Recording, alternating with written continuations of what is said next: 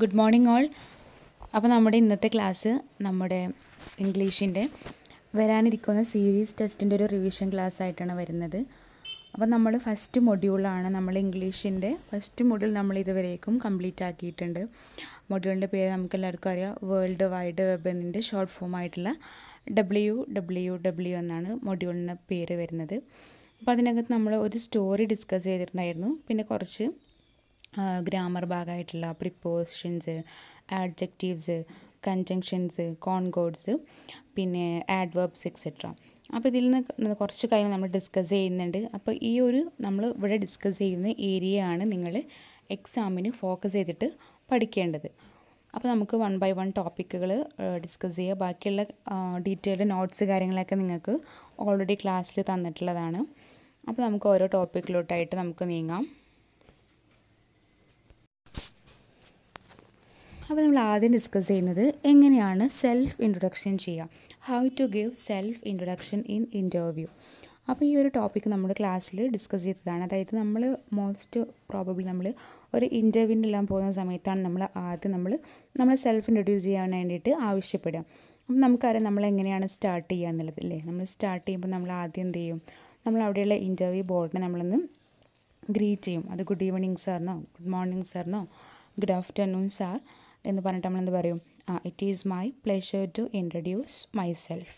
അപ്പോൾ നമ്മൾ ഓരോരുത്തരും നമ്മളെക്കുറിച്ചുള്ള ഇൻട്രൊഡക്ഷനൊക്കെ നമ്മൾ ഡീറ്റെയിൽഡ് ആയിട്ട് എഴുതിയതാണ്. പക്ഷേ എക്സാമിന് ഒരു പക്ഷേ ഇവരെ നിങ്ങളത്തെ ആയിരിക്കില്ല, നിങ്ങൾക്കൊരു പ്രൊഫൈൽ തരും, ഒരാളുടെ ബയോ ഡാറ്റ അല്ലെങ്കിൽ ഡീറ്റെയിൽസ് ക്വസ്റ്റ്യൻ പേപ്പറിൽ തന്നിരിക്കും. എന്നിട്ട് അത് നിങ്ങളായിട്ട് ഇമാജിൻ ചെയ്തിട്ടാണ് നിങ്ങൾ എഴുതാനുണ്ടായിരിക്കുക. ഈ ഒരു പാറ്റേൺ ആണ് സാധാരണയായിട്ട് ക്വസ്റ്റ്യൻ പേപ്പറിൽ കണ്ടിട്ടുള്ളത്. അപ്പോൾ നമുക്ക് ജസ്റ്റ് നോക്കാം, നമ്മളിപ്പോൾ നമ്മുടേതാണെന്ന് വിചാരിച്ചിട്ട് നമുക്ക് തന്നിരിക്കുന്ന ഡാറ്റ വെച്ചിട്ട് നമുക്ക് എങ്ങനെ സെൽഫ് ഇൻട്രൊഡ്യൂസ് ചെയ്യുക എന്നുള്ളത് നമുക്ക് നോക്കാം. അപ്പോൾ ആദ്യം നമ്മൾ നമ്മുടെ ഇൻ്റർവ്യൂ പാനൽ നമ്മൾ ഗ്രീറ്റ് ചെയ്തിട്ടുണ്ട്. പിന്നെ നമുക്ക് എന്താ പറയാം, നിങ്ങൾക്ക് നിങ്ങളുടെ പേര് വെച്ചിട്ട് കേട്ടോ. Suppose if it is I am Rahul Kumar from ധാരാൻ and you can say then I have completed my SSLC from Government Boys School Malappuram, and later I have done my diploma in automobile engineering from Government Polytechnic College, and my ambition is to become an automobile engineer, and I'm passionate in photography and painting. I am honest and sincere. അപ്പോൾ ഈ ഒരു രീതി ഇപ്പോൾ നമ്മളിവിടെ discuss ചെയ്ത ഈ ഒരു രീതിയിലുള്ള കാര്യങ്ങൾ നമ്മൾ ആണ് പൊതുവായിട്ട് പറയേണ്ടത്. അപ്പോൾ നിങ്ങൾക്ക് തന്നിരിക്കും എന്തൊക്കെയാണെന്നുള്ളത്. അപ്പോൾ നമ്മൾ എൻ്റെ അംബീഷനെ കുറിച്ച് പറയുമ്പോൾ നമ്മൾ ഇങ്ങനെ പറയണം, my ambition is to become. ഇങ്ങനെയുള്ള വേർഡ്സിനാണ് പ്രാധാന്യം. ബാക്കിയുള്ള കാര്യങ്ങളൊക്കെ അവിടെ കൊടുത്തിട്ടുണ്ടായിരിക്കും.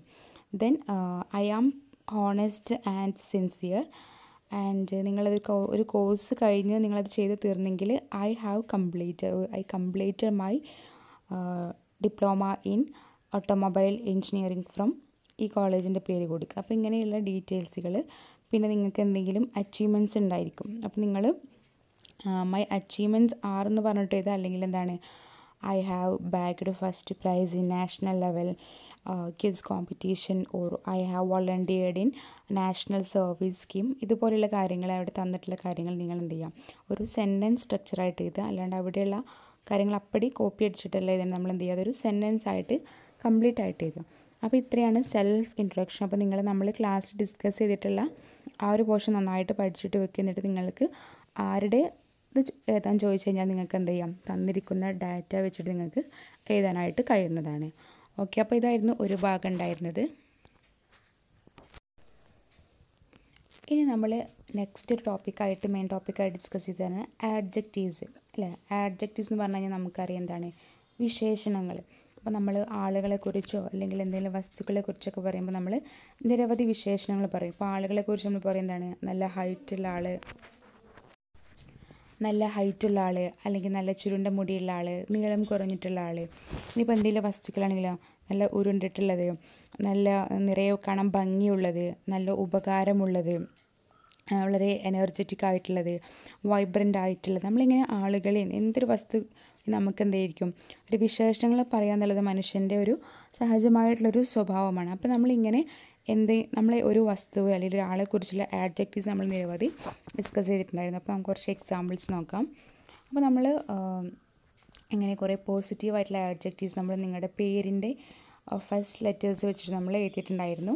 അപ്പോൾ നമുക്ക് പറയാം എന്താണ്, ഇപ്പോൾ ഇവിടെ നോക്കി എ വെച്ചിട്ട് ഏബിൾ, അഡാപ്റ്റീവ്, അഡ്വഞ്ചറസ്, അഫാബിൾ, എഗ്രിയബിൾ. അപ്പോൾ ഏബിൾ മീൻസ് നല്ല കഴിവുള്ള ഒരാളല്ലേ, എല്ലാത്തിലും പ്രഗത്ഭനായിട്ടുള്ള കഴിവുള്ള ഒരാളെ നമുക്ക് ഏബിൾ എന്ന് വിളിക്കാം. പിന്നെ അഡാപ്റ്റീവ് പറഞ്ഞാൽ എല്ലാ സാഹചര്യങ്ങളുമായിട്ട് എത്രയും പെട്ടെന്ന് ഇണങ്ങിപ്പോകുന്ന ഒരാൾക്ക് നമുക്ക് എന്ത് ചെയ്യാം, അഡാപ്റ്റീവ് എന്ന് പറയാം. ഇനിയിപ്പോൾ കുറേ സാഹസികതയൊക്കെ ഇഷ്ടമുള്ള ആളെ നമുക്ക് എന്ത് ചെയ്യാം, സാഹസികനായിട്ടുള്ള ഒരാളെ നമുക്ക് അഡ്വഞ്ചറസ് എന്ന് പറയാം. ഇനിയിപ്പോൾ ഡി വെച്ചിട്ട് determined, discrete, dynamic, easy going, enthusiastic. അപ്പോൾ അതിൽ ഡിറ്റർമൈൻഡ് ഒരു ഇമ്പോർട്ടൻറ്റ് വേർഡാണ്. ഡിറ്റർമൈൻഡ് മീൻസ് ദൃഢനിശ്ചയമുള്ള ആൾ, എല്ലാ കാര്യത്തിലും ഒരു ദൃഢനിശ്ചയം നമുക്ക് ഡിറ്റർമൈൻഡ് എന്ന് പറയാം. പിന്നെ എന്തൂസിയാസ്റ്റിക് അല്ലേ, ലാസ്റ്റ് വേർഡ് നോക്കി എന്തൂസിയാസ്റ്റിക് മീൻസ് എല്ലാ കാര്യത്തിലും വളരെയധികം ഉന്മേഷവും പിന്നെ എനർജറ്റിക് ആയിട്ടുള്ള നമുക്ക് എന്തൂസിയാസ്റ്റിക് എന്ന് വിളിക്കാം. ദെൻ ലവിങ്, ലോയൽ അല്ലേ, ലോയൽ മീൻസ് എന്താണ്, നല്ല നന്ദിയുള്ള, കൂറുള്ള എന്നൊക്കെ പറയുന്ന. പിന്നെ മോഡസ്റ്റ്, നൈസ്, ഒപ്റ്റിമിസ്റ്റിക് ഒരു ഇമ്പോർട്ടൻറ്റ് വേർഡാണ്. ഒപ്റ്റിമിസ്റ്റിക് മീൻസ് നമ്മൾ പറഞ്ഞിട്ടുണ്ട് എല്ലാ കാര്യങ്ങളും എന്ത് ചെയ്യാം, പോസിറ്റീവായിട്ട് ചിന്തിക്കുന്ന ആൾ, എല്ലാ കാര്യങ്ങളും പോസിറ്റീവായിട്ട് കാണുന്ന ആൾ, ഒരു ശുഭാപ്തി വിശ്വാസമുള്ള ആളാണ് ആര്, ഒപ്റ്റിമിസ്റ്റിക്. അതൊരു ഇമ്പോർട്ടൻറ്റ് വേർഡാണ്, നോട്ട് ചെയ്യണം. ഒപ്റ്റിമിസ്റ്റിക് മീൻസ് എല്ലാ കാര്യങ്ങളും പോസിറ്റീവായിട്ട് കാണുന്ന ആൾ. അപ്പോൾ അതിൻ്റെ ഓപ്പോസിറ്റായിട്ട് നമ്മൾ പറഞ്ഞ വേർഡായിരുന്നു പെസിമിസ്റ്റിക് മീൻസ് എല്ലാതും നെഗറ്റീവായിട്ട് മാത്രം കാണാൻ ശ്രമിക്കുന്ന ആളാണ് പെസിമിസ്റ്റിക്. Optimistic opposite pessimistic. അപ്പോൾ ഇത്രയാണ് ആഡ്ജക്റ്റീവ്സ്, വിശേഷണങ്ങൾ. നമ്മൾ എന്ത് ചെയ്യുക, നൗണിനെ കുറിച്ച് എന്തെങ്കിലും നാമങ്ങളെക്കുറിച്ച് പറയുമ്പോൾ അതിനെ വിശേഷിപ്പിക്കാൻ വേണ്ടിയിട്ട് ഉപയോഗിക്കുന്ന ഒരു വാക്കാണ് ആഡ്ജക്റ്റീവ്സ്. അപ്പോൾ ഈ ടോപ്പിക്ക് ക്ലിയർ ആയെന്ന് വിചാരിക്കുന്നു. അപ്പോൾ ഇവിടെ സൈസിനെ കുറിച്ചോ ടെക്സ്ചർ, ഷേപ്പ്, ഫീലിങ്സ്, ടൈം ഇതിനെക്കുറിച്ചുള്ള ഒട്ടനവധി ആഡ്ജക്റ്റീവ്സ് ഉണ്ട്. അപ്പോൾ നിങ്ങളിതൊക്കെ ഒന്ന് വായിക്കുക. അപ്പോൾ നിങ്ങൾക്ക് എന്തെങ്കിലും എക്സാമിന് അല്ലെങ്കിൽ എന്തെങ്കിലും പാരഗ്രാഫൊക്കെ എഴുതുന്ന സമയത്ത് ഹെൽപ്ഫുള്ളായിട്ട് വരും. നെക്സ്റ്റ് ഒരു ഇമ്പോർട്ടൻറ്റ് ടോപ്പിക്കാണ് ആഡ്വേർബ്സ്. നമ്മൾ എന്തെങ്കിലും വെർബ് പറഞ്ഞാൽ ക്രിയ, നൗൺ പറഞ്ഞാൽ നാമങ്ങൾ. അപ്പോൾ വെർബ് മീൻസ് ക്രിയ, നമ്മൾ പറയും ആക്ഷൻസാണ്, നമ്മൾ ചെയ്യുന്ന കാര്യങ്ങൾ. Writing, reading, sleeping, eating, chatting, swimming, walking, ഇതെല്ലാം എന്താണ്, വെർബുകളാണ്, നമ്മൾ ചെയ്യുന്ന കാര്യം. അപ്പോൾ ഈ ചെയ്യുന്ന കാര്യം നമ്മൾ പറയും എന്താണ്, വേഗത്തിൽ ചെയ്യുന്നു, മെല്ലെ ചെയ്യുന്നു, വൃത്തിയിൽ ചെയ്യുന്നു, ദേഷ്യപ്പെട്ട് ചെയ്യുന്നു, പതിയെ ചെയ്യുന്നു. പിന്നെ സംസാരിക്കുകയാണെങ്കിൽ ഉറക്കെ സംസാരിക്കുന്നു, മെല്ലെ സംസാരിക്കുന്നു, സോഫ്റ്റായിട്ട് സംസാരിക്കുന്നു. ഇപ്പോൾ ഒരു കാര്യത്തെക്കുറിച്ച് പറയുകയാണെങ്കിൽ അതേക്കുറിച്ച് ഭീകരമായിട്ട് പറയുന്നു, വലുതാക്കിയിട്ട് പറയുന്നു. ഇങ്ങനെ നമ്മൾ ചെയ്യുന്ന കാര്യത്തെ ഒന്ന് മോഡിഫൈ ചെയ്യാൻ വേണ്ടിയിട്ട് നമ്മൾ ഉപയോഗിക്കുന്ന വേർഡ്സിനെയാണ് നമ്മൾ ആഡ്വർബ് എന്ന് പറയാം. അപ്പോൾ നമുക്ക് ആ ആഡ് വെർബ് അല്ലേ, വെർബിനെ വിശേഷിപ്പിക്കാൻ വേണ്ടിയിട്ടുള്ളതാണ് ആഡ്വർബ്സ് ആയിട്ട് ഉപയോഗിക്കുക. അപ്പോൾ നമ്മൾ എക്സാമ്പിൾ പറഞ്ഞിരുന്നത് എന്താണ്, ഫാസ്റ്റ്ലി, സ്ലോലി, ക്വൈറ്റ്ലി അല്ലേ. അപ്പോൾ ഇവിടെ നോക്കിയാൽ ഇപ്പോൾ ആംഗ്രിലി ദേഷ്യത്തോട് കൂടി സംസാരിക്കുക, ഹംഗ്രിലി, ബ്യൂട്ടിഫുള്ളി. പിന്നെ നമ്മൾ പറയും എന്താണ്, ഒരു കാര്യം ചെയ്തു അത് എപ്പോൾ ചെയ്തു എന്നുള്ളത് നമുക്ക് നോക്കുമ്പോൾ എസ്റ്റർഡേ, ടുമോറോ, നെക്സ്റ്റ് വീക്ക്, അതൊക്കെ എപ്പോൾ എന്നുള്ളതിനെക്കുറിച്ച് പറയുന്നതാണ്. പിന്നെ very, so, almost, never, often അല്ല, എല്ലായ്പ്പോഴും ചെയ്യുന്നു, വളരെ വിരളമായിട്ട് ചെയ്യുന്നു, അതുകൊണ്ട് ഇങ്ങനെയുള്ള വേർഡ്സുകൾ എന്ത് ചെയ്യുന്നുണ്ട്, നമ്മൾ ഈ ഫാസ്റ്റ്ലി, സ്ലോലി പറഞ്ഞ പോലെ തന്നെ ഇതും നമ്മൾ ചെയ്യുന്ന കാര്യത്തെക്കുറിച്ച് പറയുന്നുണ്ട് അല്ലേ. അവൻ എല്ലാ ദിവസവും സ്കൂളിൽ പോകുന്നു, അവൻ എങ്ങനെയാണ് പോകുന്നത്, എല്ലാ ദിവസവും അല്ലെ, ഓൾവേസ്, എല്ലായ്പ്പോഴും. അപ്പോൾ അത് എഗെയിൻ ഒരു ആഡ്വർബായിട്ട് നമുക്ക് കൺസിഡർ ചെയ്യാം. അപ്പോൾ ആഡ്വർബ് എന്ത് ചെയ്യാം,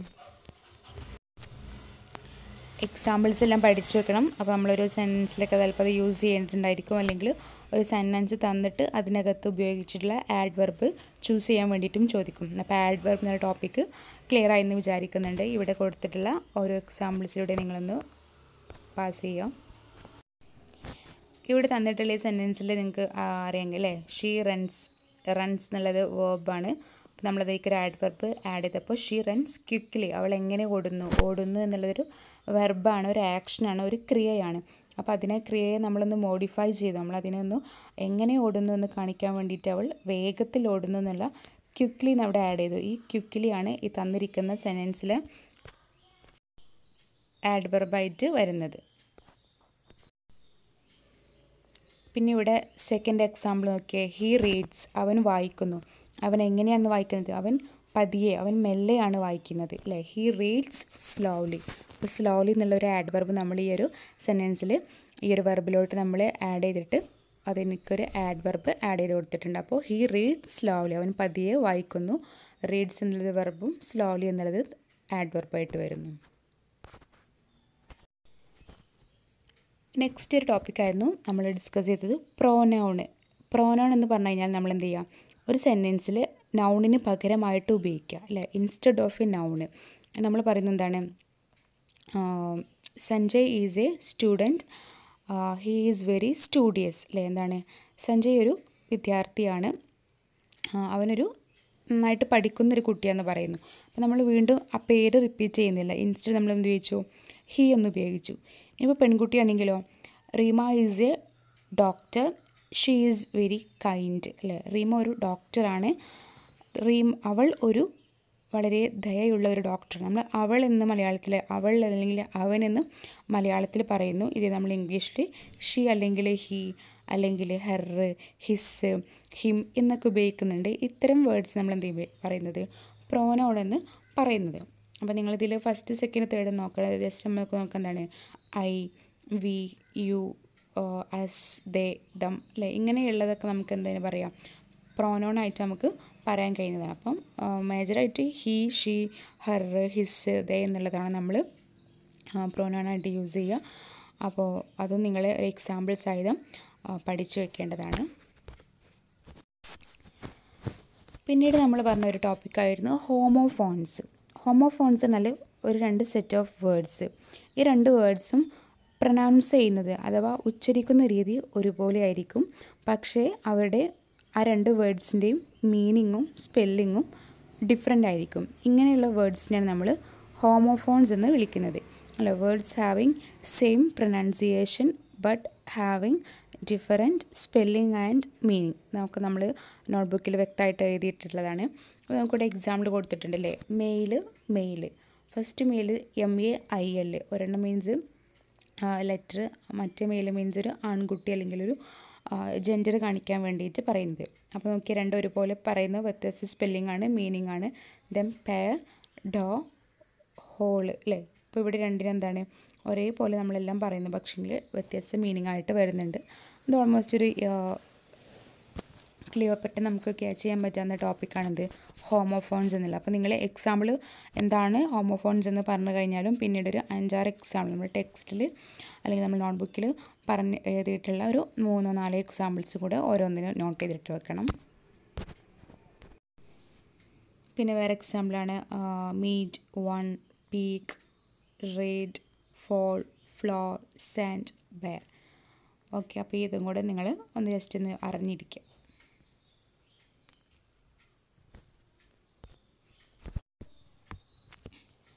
പിന്നെ നമ്മൾ ഡിസ്കസ് ചെയ്ത മറ്റൊരു ഇമ്പോർട്ടൻ്റ് ടോപ്പിക്കായിരുന്നു പ്രിപ്പോസിഷൻസ് അല്ലേ. അപ്പോൾ നമ്മൾ പ്രിപ്പോസിഷൻ എന്ന് പറയുമ്പോൾ ആ പേരിൽ തന്നെ ഇരിക്കുന്നുണ്ട്. എന്താണ് preposition?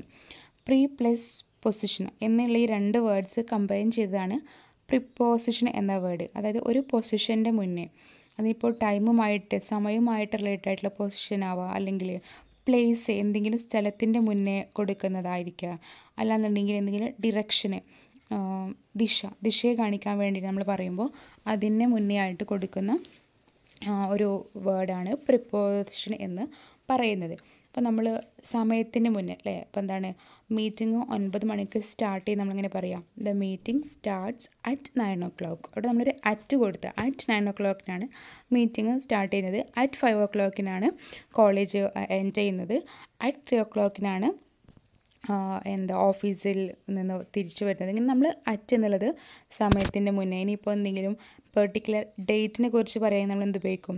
I was born on 23rd December 2000. നമ്മൾ ഡേറ്റ് കൊടുക്കുന്നില്ലേ 23rd എന്നുള്ള ജസ്റ്റ് ഒരു ഡേറ്റ് നമ്മൾ എന്ത് ചെയ്യുന്നത് മെൻഷൻ ചെയ്യുന്നുണ്ട്. അപ്പോൾ നമ്മൾ ഡേറ്റിന് നമ്മൾ ഓൺ കൊടുക്കുന്നു. പിന്നെ നമ്മൾ എന്ത് ചെയ്യുന്നുണ്ട് പറഞ്ഞു. ഇനിയിപ്പോൾ ഒരു പ്ലേസ് ആണെങ്കിൽ എന്താണ് ബിറ്റ്വീൻ എന്ന് കൊടുക്കുക, അല്ലെങ്കിൽ അറ്റ് കൊടുക്കുക, ഇന്ന് കൊടുക്കുക. ദെൻ ഇനിയിപ്പോൾ ഡിറക്ഷനെ കുറിച്ച് കാണിക്കാനാണെങ്കിൽ നമുക്ക് എബവ് എന്നോ up over, along, beside, opposite ഇങ്ങനെയുള്ളതൊക്കെ നമുക്ക് ചെയ്യാം. ഇനിയിപ്പോൾ ബിലോ, എബോ എന്നുള്ള നമ്മൾ പ്ലേസുമായിട്ട് റിലേറ്റഡ് ആയിട്ട് കാണിക്കുന്നുണ്ട്. അപ്പോൾ നമ്മൾ എഴുതിയിട്ടുള്ള ഓരോന്നും നിങ്ങൾ പ്രത്യേകം നോട്ട് ചെയ്യുക. ടൈമിന് മുന്നേ, പ്ലേസിൻ്റെ മുന്നേ. ഇനിയിപ്പോൾ ഒരു ബ്രിഡ്ജ് ആണെങ്കിൽ നമ്മൾ അതിൻ്റെ മുന്നേ ഓവർ ദ ബ്രിഡ്ജ് എന്ന് പറയുന്നു. ഇനിയിപ്പോൾ എന്തെങ്കിലും അകത്ത് കൂടെ ആണെങ്കിൽ ത്രൂ എന്നോ ഇൻറ്റു എന്നിങ്ങനെ സെപ്പറേറ്റ് ആയിട്ട് നമ്മൾ ഓരോന്നിനും വ്യത്യസ്തമായിട്ടാണ് യൂസ് ചെയ്യുന്നത്. അപ്പോൾ ഇത് നോട്ട് ചെയ്തിട്ട് വെക്കുക. ഓരോന്നിനും നമ്മൾ ടെക്സ്റ്റിൽ നിങ്ങൾ നോട്ട്ബുക്കിൽ എഴുതിയിട്ടുള്ളതാണ് നിങ്ങൾ ഫോക്കസ് ചെയ്യേണ്ടത്. നമ്മളെ എക്സാം പോയിൻ്റ് ഓഫ് വ്യൂന്ന് അതിൽ നിന്നായിരിക്കും മെയിനായിട്ട് questions ചോദിച്ചിരിക്കുക.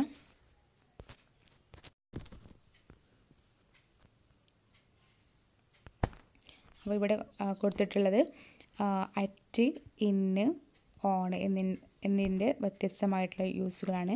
At home, at work, at university, at college, at school, at bus stop.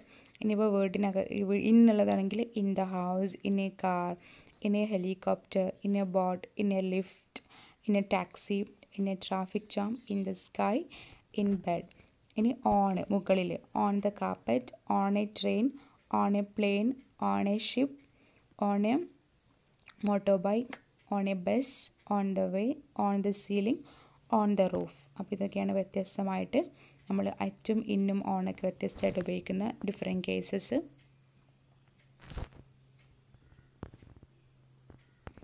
അപ്പോൾ ഇനി എന്താണ് പ്രിപ്പോസിഷൻ ഫ്രേസസ് എന്ന് ചോദിച്ചാൽ നമ്മൾ ഇങ്ങനെ അറ്റ്, ഇന്ന്, ഓൺ ഇതിനെക്കുറിച്ചാണ് നമ്മൾ ആദ്യം ചിന്തിക്കേണ്ടത്.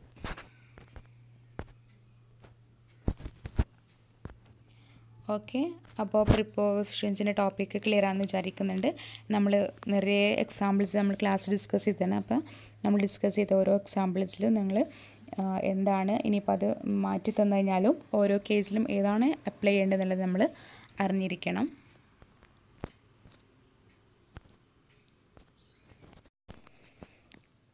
അപ്പോൾ ഈ പിക്ചേഴ്സ് നോക്കി കഴിഞ്ഞാൽ നമുക്ക് വ്യക്തമായിരിക്കും അല്ലേ. ഇവിടെ ഗ്രാഫിക്കലി ഓരോന്നും റെപ്രസെൻ്റ് ചെയ്തിട്ടുണ്ട്.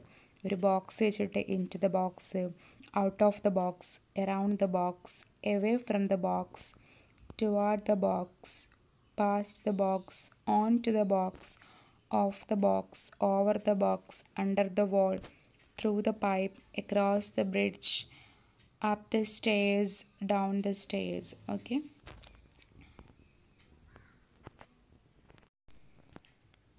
അപ്പോൾ പ്രിപ്പോസിഷനെ കുറിച്ചുള്ള കേസുകളൊക്കെ വ്യക്തമായി എന്ന് വിചാരിക്കുന്നുണ്ട്. നമ്മളിപ്പോൾ ആഡ്വർബ്, അഡ്ജക്റ്റീവ്സ്, ഹോമോഫോൺസ്, പ്രിപ്പോസിഷൻസ് എല്ലാം ഡിസ്കസ് ചെയ്തു. അപ്പോൾ എല്ലാ ടോപ്പിക്കും ക്ലിയർ ആയെന്ന് വിചാരിക്കുന്നുണ്ട്. പിന്നെ നമ്മളൊരു സ്റ്റോറി എടുത്തിട്ടുണ്ടായിരുന്നു.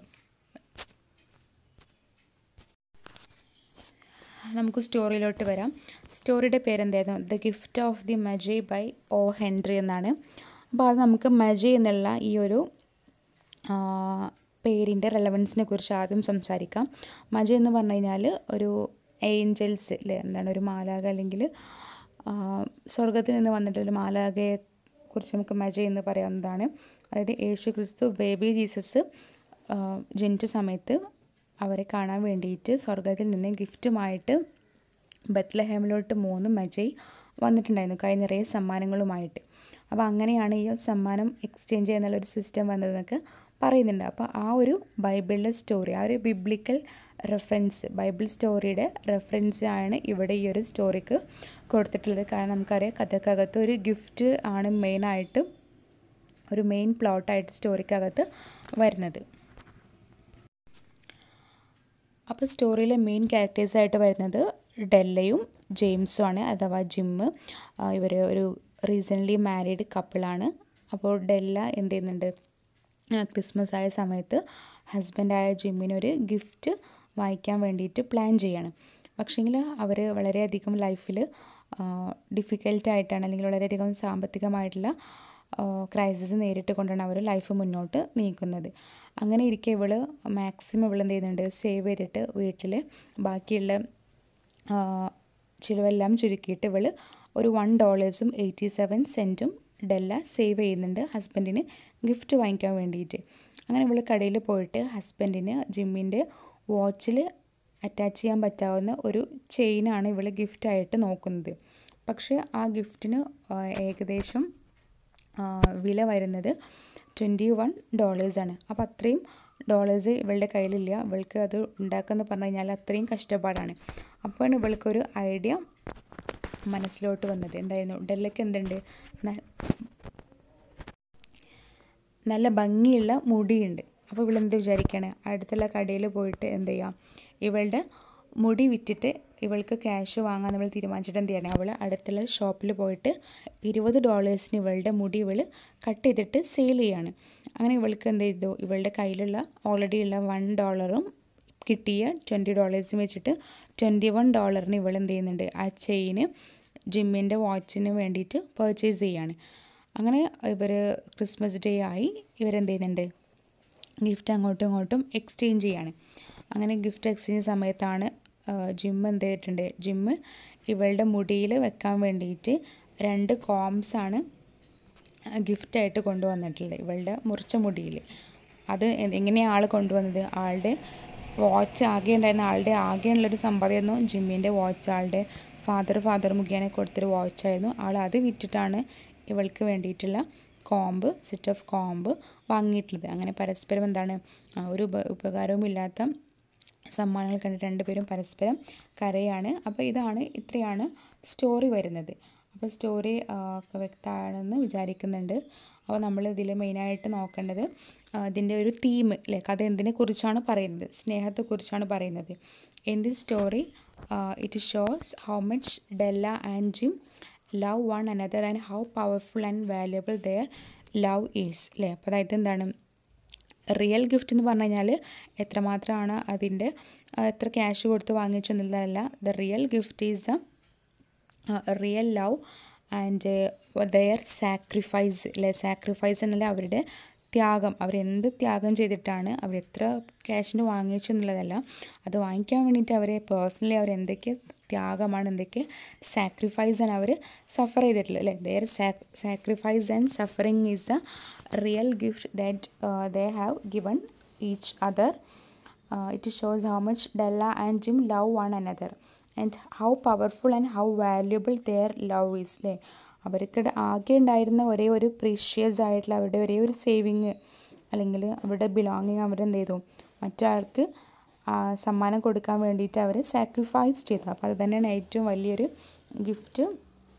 പിന്നെ സാക്രിഫൈസ് അത് മറ്റൊരു ഇമ്പോർട്ടൻ്റ് ആയിട്ടുള്ളൊരു തീമാണ് സ്റ്റോറിയിൽ. It shows that both of them are willing to sacrifice there most precious things to make their love once happy. അപ്പോൾ സാക്രിഫൈസ്, ലവ്, പിന്നെ wealth. In the story it shows that it doesn't matter how much something worth but it depends on the effort of the person giving it. നമ്മുടെ gift എത്ര ചെറുതാണോ എന്നുള്ളതല്ല, നമ്മളത് കൊടുക്കാൻ വേണ്ടിയിട്ട് എത്രമാത്രം എഫേർട്ടാണോ അതിൻ്റെ പിറകിൽ എടുത്തിട്ടുള്ളത് എന്നാണ് ഏറ്റവും വലിയ ഒരു ഗിഫ്റ്റായിട്ട് വരിക അല്ലേ. അതിൻ്റെ വാല്യൂ അല്ല, നമ്മൾ അതിന് വേണ്ടിയിട്ട് എത്ര എഫേർട്ട് എടുത്തു. ഇപ്പോൾ നമ്മളൊരാൾക്ക് 1000 രൂപ കൊടുത്തു, അത് നമുക്ക് വലിയ എഫേർട്ടൊന്നും ഇല്ലെങ്കിൽ അതിന് വാല്യൂ വരുന്നില്ല. പക്ഷെ നമ്മൾ 10 രൂപയുടെ ഗിഫ്റ്റ് കൊടുത്തു കഴിഞ്ഞാലും എത്രമാത്രം എഫേർട്ടാണ് നമ്മൾ അതിന് വേണ്ടിയിട്ട്, ആ ഒരു ഗിഫ്റ്റിന് വേണ്ടിയിട്ട് നമ്മൾ ചിലവഴിച്ചിട്ടുള്ളത്, അതാണ് അതിൻ്റെ വാല്യൂ അല്ലെങ്കിൽ അതിൻ്റെ മൂല്യത്തെ നിർണ്ണയിക്കുക.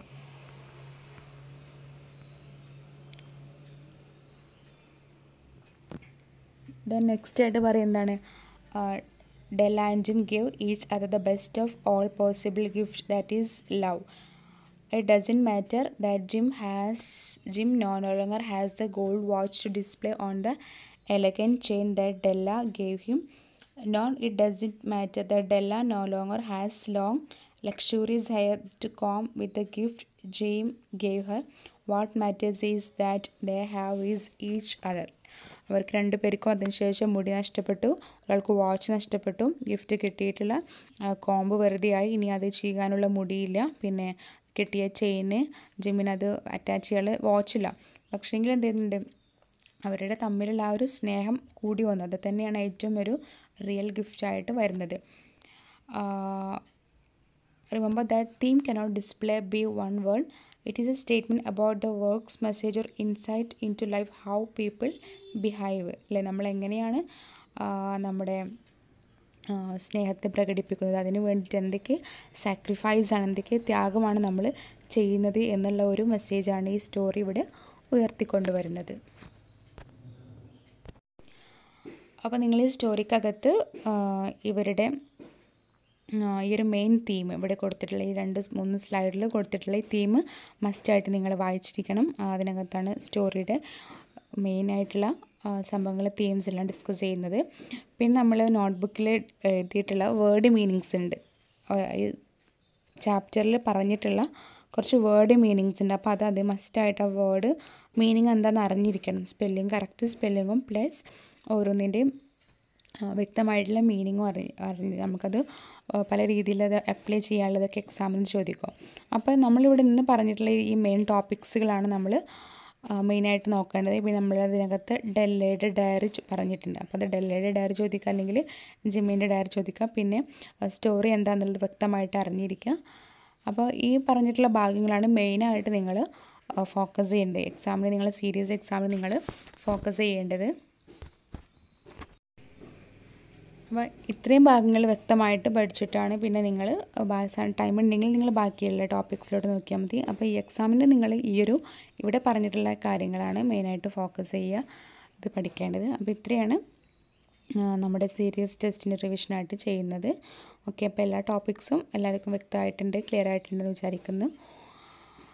Okay, thank you.